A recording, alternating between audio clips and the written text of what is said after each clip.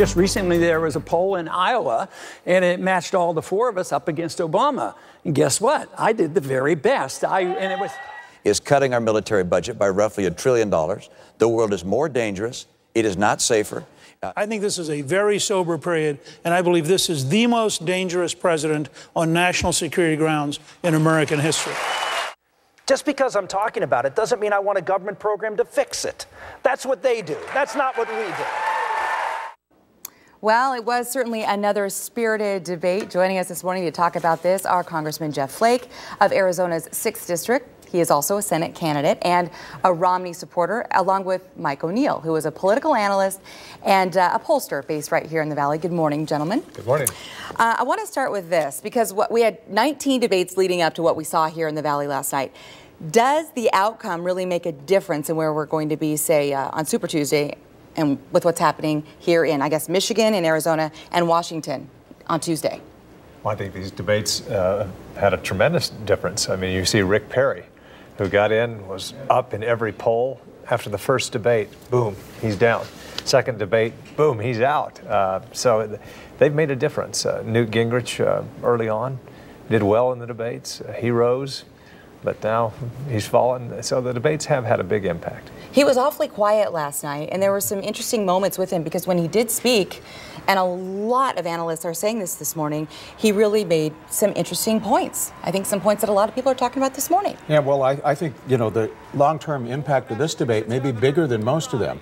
We've gone a month without a debate, and it's entirely possible that this is the last one. In a way, this was the last opportunity for the other candidates to take out a piece of Mitt Romney, and frankly, I don't think they did it. So I think that's the enduring. We started with a front runner, and we left the debate with a front runner, and they may not get another opportunity. Well, a lot of the analysts are saying that Santorum wasn't as strong as he probably should have been, given the fact that he went in with such strong momentum. He was the one who had to do something, and I'm not sure he did. Right. Okay, let's get to the earmarks issue, because there was a lot of talk about earmarks, and we have some sound on this, and then we're going to have both of you gentlemen kind of respond to it.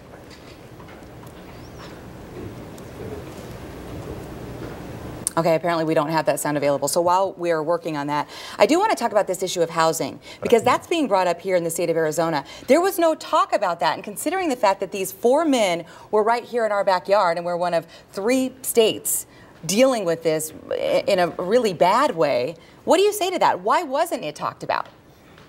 Well, go ahead. My answer is, you know, the president has tried to tackle this as a single industry, saying we're going to fix the housing crisis, and we're going to have first it was the HAMP, and then it was the hemp and the hump and the whatever, all these individually tailored programs to deal with the foreclosure crisis, and it never works.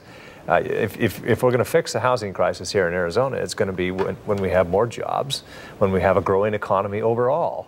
And I think that's recognized, or at least that's what Republicans believe, perhaps more than Democrats. And so I wasn't surprised that it wasn't dealt with individually, because a growing economy is what is going to get us out of this housing mess.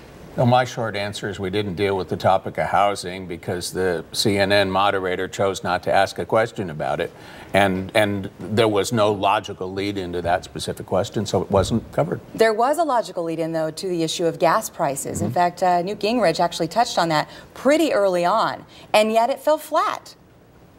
Well, Republicans have made the case that the president hasn't approved the Keystone Pipeline. That would make us more energy independent. Some of the reason the gas prices are high now is because of uncertainty in the Straits of Hormuz. So that point was made, but I agree, not very loudly. Right. Well, it's a logical Republican talking point. You know, a few months ago, it was the economy is in shambles. It looked like we are potentially at the beginning of a recovery here. And so I think what you've seen there is a parry to another issue, and gas prices are rising. That's never popular. Well, and then you've got Newt Gingrich saying that he hopes to get gas prices down to that, $2 level. And they showed John King's reaction to that, and he almost poo-pooed it, which was very interesting. Let's get to the issue of birth control, because it was very interesting to see Newt Gingrich make that response, and it was almost like he answered for everybody so that he could put it back on to the president. Right.